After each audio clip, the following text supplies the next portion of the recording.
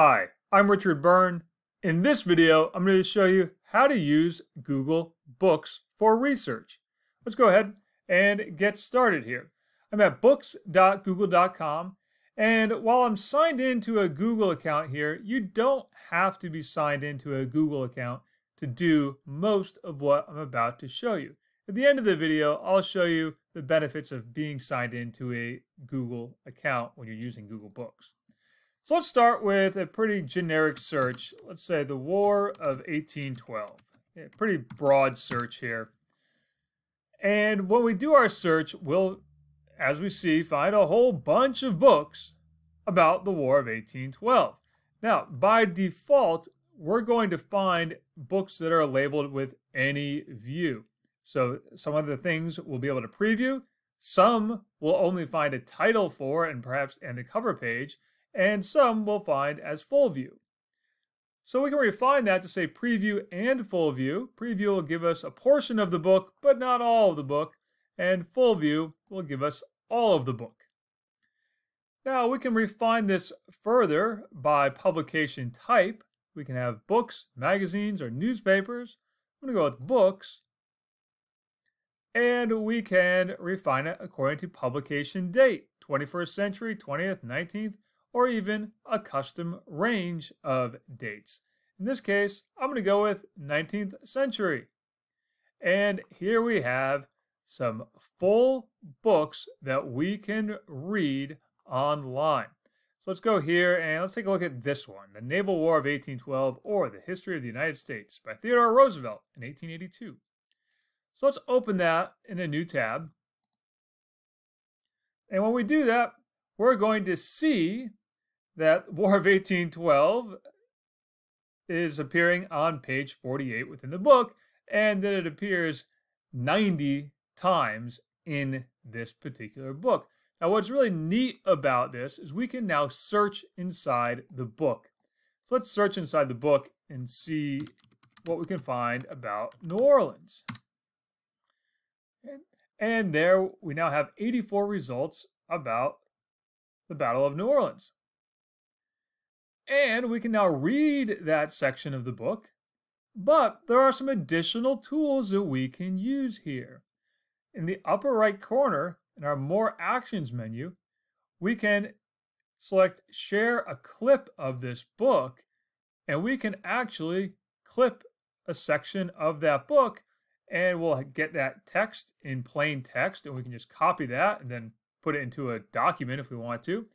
We can get a link to an image of that section of the book, or we can even get an embed code to embed that section of the book into a website or blog post. Now, we can also, from that menu, download the entire copy of this book as a PDF or as an EPUB. And we'll see here, we also have this little handy option for Find in a Library. When I click on that, that'll take me to WorldCat, where I can find a list of libraries in my area that have a copy of that book. You can see here are all the libraries near me that have a copy of that book. Let's go back to the book itself, though. And we can also go up here to look at the book in different page views.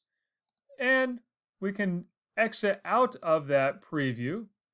And again, we'll see more about the book itself, who the publisher was. We can look at the table of contents, create a citation for the book. And we'll see those three options right there. And we can copy that information and paste it into the document in which we're going to use it. And again, down here we see more books or more libraries where this book is available. Now, I have this other little option here called Add to My Library. And if you are signed into a Google account, you will see this option to Add to My Library. If you're not signed into a Google account, you won't be able to add it to a library. I'm going to add it to my library. And we can see here I have some lists in my library. The defaults are favorites and reading now. But you see, I also have a list that I've previously created called War of 1812 Books. I'm going to click Done. I'm going to add that to my shelves in my library. You can create a new shelf at any time from your account by just clicking on the New Shelf button and say, Books to share with my students. And you can make it public or private. And I'm going to make this one public so I can share it with my students. And I'm going to create that bookshelf. And we'll go down here. And at the bottom, we'll see my War of 1812 books. And my books to share with students will appear when I refresh up here. Now, let's go back in and look for another book. So I'm going to go here, back to my War of 1812, and let's see what happens when we do preview and full view, and we do books that are published in the 21st century. So in this case here, this book, I'm going to open it in a new tab.